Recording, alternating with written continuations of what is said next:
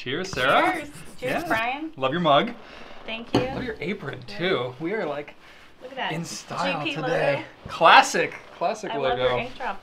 Oh yeah, this brings us back a little bit. It does, yeah. So this is Sarah. Sarah's our lead photographer here at Hi. Goulet Pens. She's normally behind the camera, but today she's in front of the camera.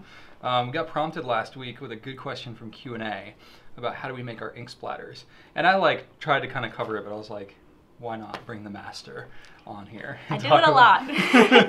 Yeah, so we brought some tools. We figured, this is kind of a precautionary measure, more for dramatic effect. We're not actually going to be like ink fighting with each other. Though I don't know, that could be fun, right? Yeah. Cake versus pie, but with ink. Yeah. Yes. No, we won't do that. But just wanted to explain and show people how you make these amazing splatters. So just for context, we sell fountain pen ink. Not sure if you're aware of that. 700 different colors or so. And when you're photographing just the regular bottle, that gets difficult to show what makes one ink different from another. So really the splatter is like one way to show some of the unique properties of the ink, right? Definitely. So let's talk a little bit about what's the process here. Yeah, so we like to do splatters whenever we can, just because it does show a lot of the unique properties of the ink. So like you were saying, we do this swab, but to just put a bunch of ink down, it kind of pools up. You get some shading in there too. Yeah, I can hold them up for Andy. There you go. Ta-da! I brought a bunch of examples. Oh yeah. But it's especially dramatic when there's a lot of shading or sheening or sparkling properties. So we try to put these on the product pages just to help you out. Even though you're probably not going to be splattering it all the time, it is cool because I think a lot of thought goes into what goes into these inks as far as who's making them. So this is a good way to show that off. Ooh, look at that one. That one. That was a little shimmer. Organic Studio has really pretty splatters. Do you have any favorites, any favorite splatters you've done? Ooh, not that I've brought, but I do like to splatter the Iroshizuku inks just because I think they have a lot of sheening properties and shading. Oh, yeah. And just their colors are really rich and jewel toned. Hold on. Yeah, okay. That was a nice one. Olivine. Ooh, there you go. More Organic Studio. More organics. Organic Studio takes a long time to dry, as I'm sure a lot of fountain Shocking. users know that. Yeah. Oh, classic. Definitely used this splatter quite a bit. Yeah, we did. Yeah. That's really interesting how you just splattered it and it turned into a flamingo. That was really, really amazing coincidence there. Yeah, it just transformed. There you go. There's more of the raw splatter. Yeah, cool. and you can see here we did the swab and the writing sample to just show everything it can do. This is actually really good because it shows kind of more when it's in a pen what it may do. And then because some people I think see the splatter and they're like, why doesn't it look like that out of my pen? It's like, well, it would if it didn't have a nib on it and you were just dumping ink onto the page. Then you go through your ink really fast and you probably want to make it last. Exactly. All right, so I know we brought some ink, some paper, so I figured we'd actually do a demonstration of how you create these awesome splatters. Let's do it. Yeah. So we have Tomoe and Rhodia. We like to do them on Rhodia just because it's a pretty neutral paper. It's not super slick, but it's not super absorbent either. It's a good standard for fountain pen friendly paper. Yeah, we do a lot of our ink reviews on it.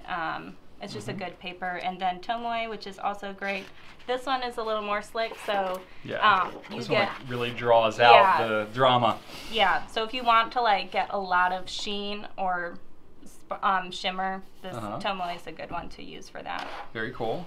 And then you got some basic tools here. See, we have a lot of syringes. A lot of syringes. Which we look like a, halfway house or something here, but it's sorry if that's inappropriate, but I have had more than a few people comment why do you have syringes all over the place?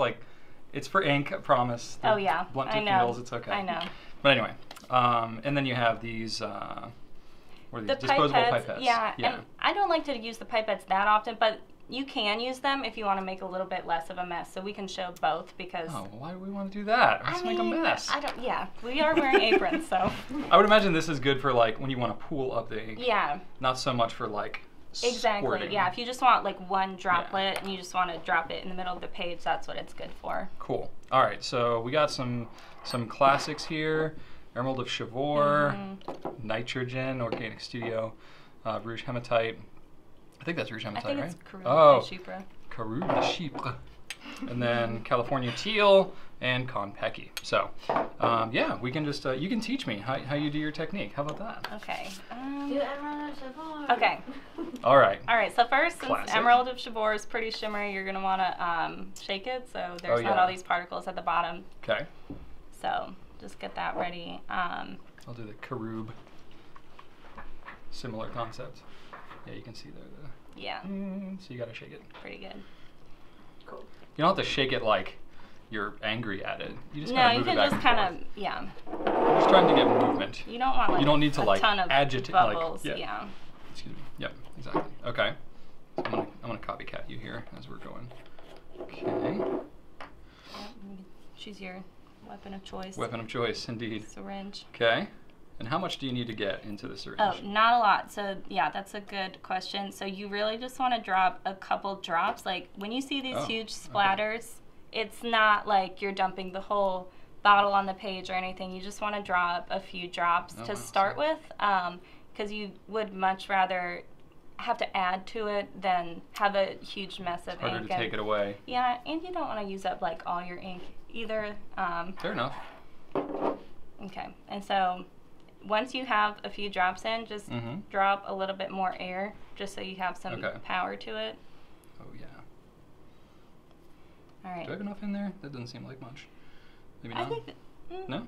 we could start with that. Okay. This literally is like a couple drops. Yeah, Okay. and I think the more air you drop, the more forceful it is gonna the more, like, come spatter out. you Yeah. do? So, all right, you just go for it. All right. You go ahead. I'm gonna watch you. Yeah. Okay, cool. So you get kind of a little bit of a. Oh yeah, that's like an airbrush type small, of thing. yeah, and then you can add more to it. That was good. And then you see, like I got like maybe 3, and I might just add a little bit more. Can you like push it? You can, Like, yeah. Just with air? Okay. Mm-hmm. Okay, so that was a lot. Yeah, let's just go ham on this thing. And then, Whoa, yeah. Getting it everywhere.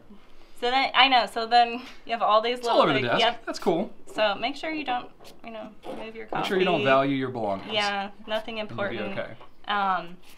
And then once to you know. kind of have a pool, you could leave it and just let it Okay. dry as is. But I kind of like to just pick it up and just blow on it, and that way you can really control the shape of it. So. Oh yeah, it's like I feel like we're at an arts and crafts like project class or something. arts and crafts know. with Sarah and Brian. I mean, know. that literally is kind of what we're doing. It, Yes. Yeah.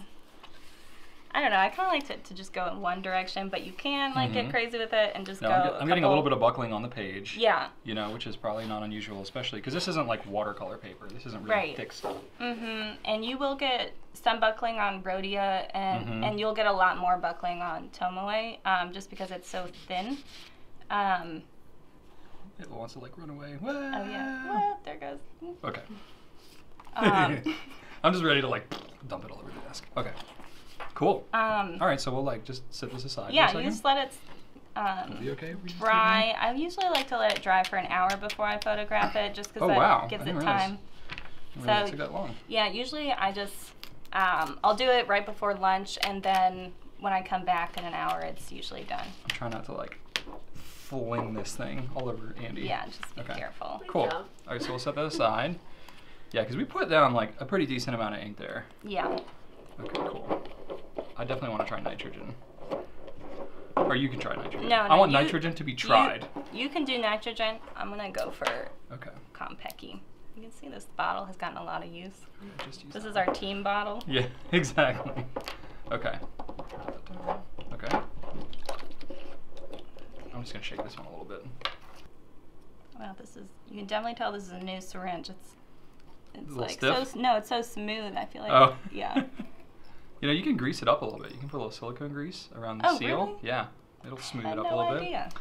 Yeah, little pro tip there for you. I actually should do that because I do these all Yeah, the time. because you do them enough. For Yeah, Sure.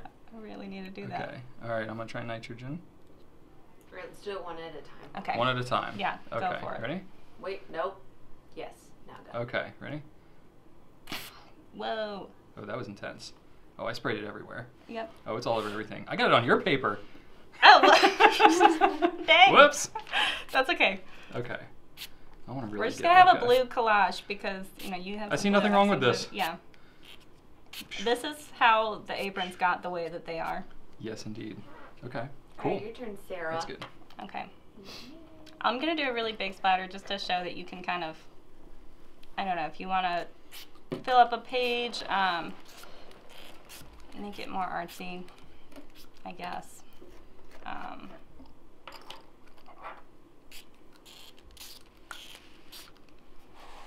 I usually like to just make one big splatter, at least towards the middle, and then I can like play with making it bigger once there's some on there. So these little dark spots, this is where the sheen is really going to happen. But I don't like to make it all pooled up because where it's in these like thinner spots, that's where you'll get to see the shading a lot, and that's really important too. Otherwise, it might just turn totally red from all this sheen. Yeah, and then it doesn't look as dramatic because it's Yeah. all just one uniform color. Ooh. Yeah. Oh, that's cool. Oh, look at that. Kon-peki is so pretty. That is really pretty. So See, then, I kind of want the splatter effect though. See, that's different. You're Yeah. blowing on it. That has more of kind of like a, I don't know how to describe it. reaching a little bit. Yeah, it's like reaching out, and this one's more like an explosion. Yeah. Cool. Yeah, and it really depends on the ink. Like I think this one will really look cool with the nitrogen, and this one for kon-peki, I mean, I think it's going to show a lot of that vibrancy in there. That's cool. And if I was using this for a picture, I would probably do the writing right here, and I would do the writing after I do the splatter. So you just like a glass pen or something like this, right? And then you could just kind of like write over it, you know, if you wanted to. Sometimes I'll do a few lines on another sheet of paper first to just kind of get some ink off. Something like that. Yeah, nothing too Perfect. crazy. But you can have fun with it. Especially if you do any photography. I know we gotta wrap up, Andy, but just real quick, since you do photograph these, just talking a little bit about like the camera setup, lighting, stuff like that. Just like how do you best photograph these once you've physically made the samples? Yeah, so to best photograph them, you definitely want to have good lighting. That's like number one, I think, in any type of Just in situation. like photography in Just general? in photography in general. Yeah. I mean, photography is light, so the better the light, the better. The Makes better. sense. How many more times can What I is say better? what is good light though? Is it like natural light, or is it better to have like a lamps or something? Natural light for sure. So if you have a big window with some overcast light, or if it's like north facing and it's not direct light but it's pretty bright, that would be ideal. And that's kind of what we use here when we shoot. So you would want to just have great natural lighting. I like to have the light source behind the paper. So if like you are me, and then it's like this is the window, and just that way the light is coming in and it kind of creates like a direct sheen, like you'll see the sheen better that way. Oh, I got you, because the light's kind of reflecting from the Behind window it, yeah. into the camera. Cool. So that'll give you the good sheen, and you'll want to be slightly at a lower vantage point, just because if you're like directly overhead of the picture of the paper, it's not going to capture the sheen as much. Or if you have a light behind you, you'll be like casting a shadow. Yeah, on it. exactly. Makes sense. Do you need like any special cameras, or could you just like use your phone? You could do it on your phone. Yeah. We use DSLRs, but like there's been times when I've been working on splatters and I'll just use my phone and pan over it, and it's great. Cool. Well, awesome. Well, thanks so much for coming on, Sarah. Thanks for having me. Talking us through this. Hopefully you all can try some of this out, enjoy it for yourselves. You know, it doesn't use super complex tools. You may already have ink laying around. Yeah. Yeah, Just you have can fun just with mess it. around and have fun. And if you do post, you know, just tag us on social at Goulet Pens. We'd love to see some of the splatters that you get to do. So Yes. be sure to like, comment, subscribe this video. You can check out some of these inks that we have on gouletpens.com. Thanks for being on, Sarah. Yeah, thanks for Great having to have me. you on here for the first time. And Yes. thanks for watching, everybody. Right on.